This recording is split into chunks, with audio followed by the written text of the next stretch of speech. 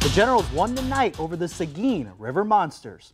Generals got on the board early with an RBI single from Connor Clark in the top of the second, making the score 2-1. But the Generals, they would take the lead and the River Monsters would respond with an RBI single from Vinny Samuel. It tied the game up at 2, but Riley Bender for the Generals breaks it up with an RBI single at the top of the 7th inning. This will be enough for the Generals as they stay ahead in the TCL standings. The MLB All-Star Game concluded here tonight at Globe Life Field in Arlington, Texas. The AL All-Stars won 5-3 over the NL All-Stars. Shohei Ohtani hit a 3-run shot in the 3rd inning, but the AL would respond with Juan Soto doubling to deep center, and Jarren Duran hit a 2-run bomb for the AL that took the lead 5-3.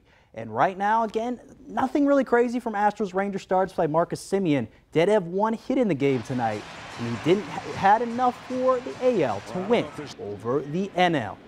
Dallas Mavericks point guard Kyrie Irving has undergone surgery to repair his left hand. Irving suffered the injury earlier this month while training. It is not his shooting hand, but the 30-year-old Irving, no stranger to injury issues. Mavs hope he can be ready for camp in about 2 months. Joe Bryant, the father of Kobe Bryant, has died at 69 years old. Bryant was also known as Jelly Bean, who recently suffered a stroke.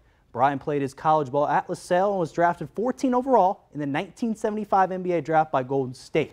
He's also had stints with the Philadelphia 76ers, then the San Diego Clippers, and now the Houston Rockets. Posts from the Sixers called Bryant a local basketball icon and offer condolences. This comes 4 years after Kobe and his daughter Gianna died in a helicopter crash.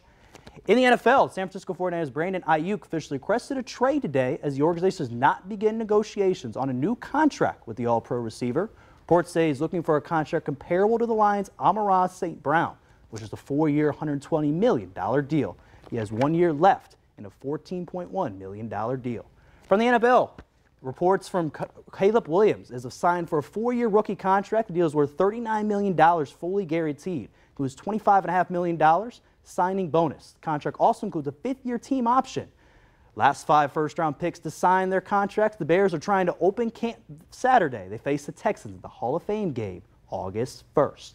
That's going to do everything here in sports. Don and Karina, back to you.